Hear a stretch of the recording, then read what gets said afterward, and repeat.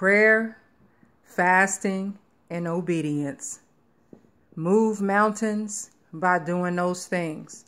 Walk in obedience what God is telling you. If you need anything to be taken care of in your life, if you need your marriage fixed, if you need your relationship fixed in the name of Jesus, if you need that bill paid, if you need that healing in your life, if you need deliverance in the name of Jesus from alcohol abuse or anger or worrying or doubt or whatever your issue is that you are struggling with, obey God. Pray and fast. I mean, if you got to fast and pray from 7 Tuesday to 7 a.m. in the morning the next day and on Wednesday, do it. And pray the whole time, sacrificing your flesh for the Father is a faith move. I'm living it. I'm walking it. God has really increased my confidence in Him. I can't stress it enough. Be obedient to the word of God. When you're not supposed to say anything, don't take it to the Lord in prayer. I'm talking about saying anything from your feelings, from your hurt, from your emotions. Hallelujah.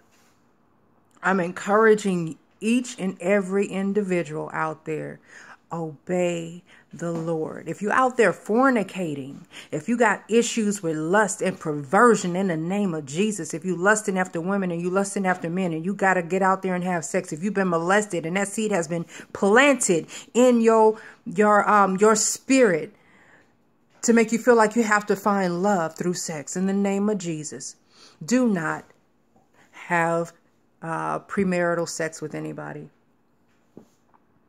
Stay celibate. Sacrifice that flesh to watch the hand of God move in your life. If you want that husband that you've been praying for and you want that business that you've been praying for, pray and fast, even if you do it every week. It can be the weekend. I mean, it can be for 4 hours. Start off for 4 hours if you need to. Start off for 3 hours. It's that faith move that is considered righteousness in the name of Jesus. I just got to encourage everybody on there. Because the hand of God is moving so tough in my life, I can't even keep up. When He says He'll pour out the windows of blessing upon you, that you will not have room enough to receive it. That love, that favor. I mean, going to a restaurant and you know your food is supposed to be a certain amount of money and it comes back half that. Favor. I mean, there's many situations that, you know, God can clear your credit. All He has to do is speak the word, obey, pray and fast, and whatever you're struggling with will be gone in the name of Jesus. Hallelujah.